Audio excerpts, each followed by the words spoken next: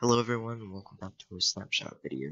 Today we're reviewing 21W11A, and with last snapshot they claimed that it was waterloggable, and now as you can see it actually is waterloggable. Also, I broke the button, but you can deoxidize copper now by striking it with lightning.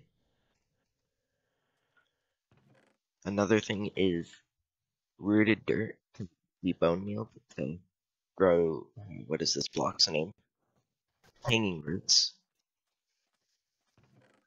You can wax blocks that are already on the ground by just clicking them or using a dispenser with honeycomb in it. You see this as waxed. This you can de-wax and de-weather or deoxidize copper blocks with an axe now. F3 plus L is a new command which does profiling, and wax copper blocks can now be crafted back into copper ingots.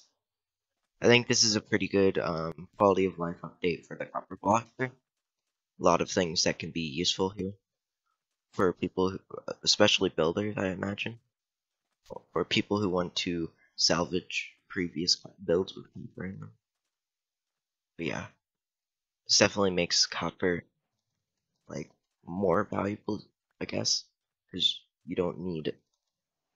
You can reuse a single copper block multiple times, or yeah, you can reuse a single copper block multiple times, whether it's been weathered or waxed or whatever, and you don't want it to be that anymore. But yeah, thanks for watching the video. I had fun looking at this snapshot, and see you next time. Bye bye.